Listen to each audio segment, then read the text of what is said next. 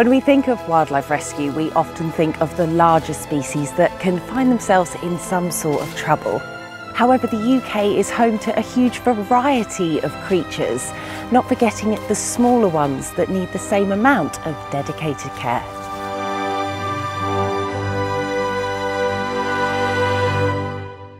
Here at Secret World Wildlife Rescue in Somerset, the dedicated team will rescue over 5,000 animals and birds each year. This includes foxes, otters, birds of prey and badgers, most of which will be hand-reared and cared for prior to release, sometimes for as long as 18 months. But soon after we'd arrived, we were told they had some more unusual species currently in their care, one being a juvenile swift. Each year the team take in around 100 swifts, mostly juveniles that have fallen from the nest. Young swifts will be fed insect prey by their mother, so the team here have to hand feed them until they can be released. So Dan, tell us a little bit about what you do here at Secret World. So I'm a section leader here at Secret World, so I oversee a lot of the care of the animals that we have in, the wildlife casualties, along with the rest of the team, so making sure that they're looked after and cleaned out and fed and have the right medication, etc.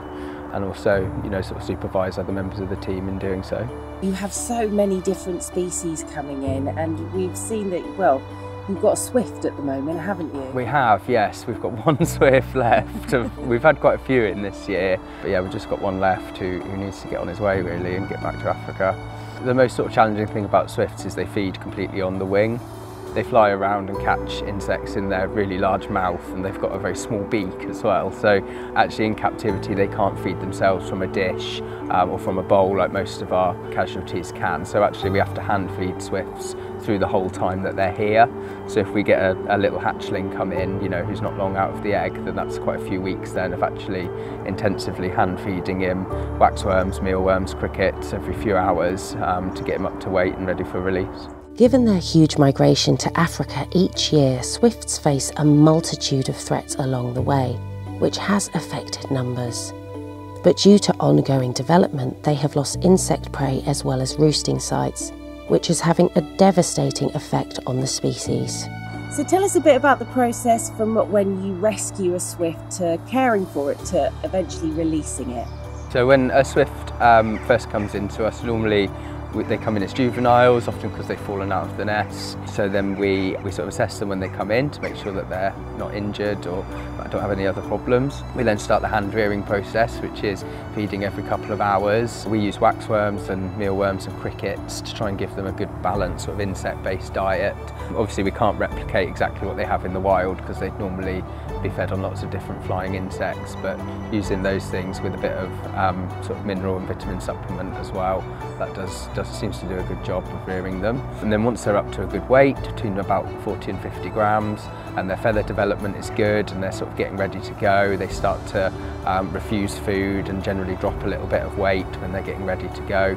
And then we attempt the release, so we'll take them to a large open space. We've got some grass fields here so that it's a soft landing if they don't successfully fledge. And like a lot of the other birds that we rear here, we can't test fly swifts in an aviary or allow them that sort of aviary time, because once they fledge in the wild, they're in the air then for up to 2 years can be before they'll come back down to nest. So we do have to just give them the opportunity to go, and once they're gone, then they're gone. Most of the time it's successful. Sometimes they need a few attempts to go, but we basically just hold them up in the air, let the wind get under their wings, and then take themselves off. Swifts only spend around 3 months each summer here in the UK. And sadly, with their numbers becoming lower and lower, they need all the help they can get. Whilst chatting with Dan, he told us they had some more rather unusual patients currently in their care. So we went to take a look. The UK is home to 19 species of bat, and here the team rescue around 100 each year, mostly juveniles that have run into some sort of trouble. Brown long-eared bats are strictly nocturnal and will emerge from their roost site about an hour after sunset, only flying in the pitch dark. And despite being the second most common bat species in the UK, seeing one close up is incredibly rare. I can't believe how small she is.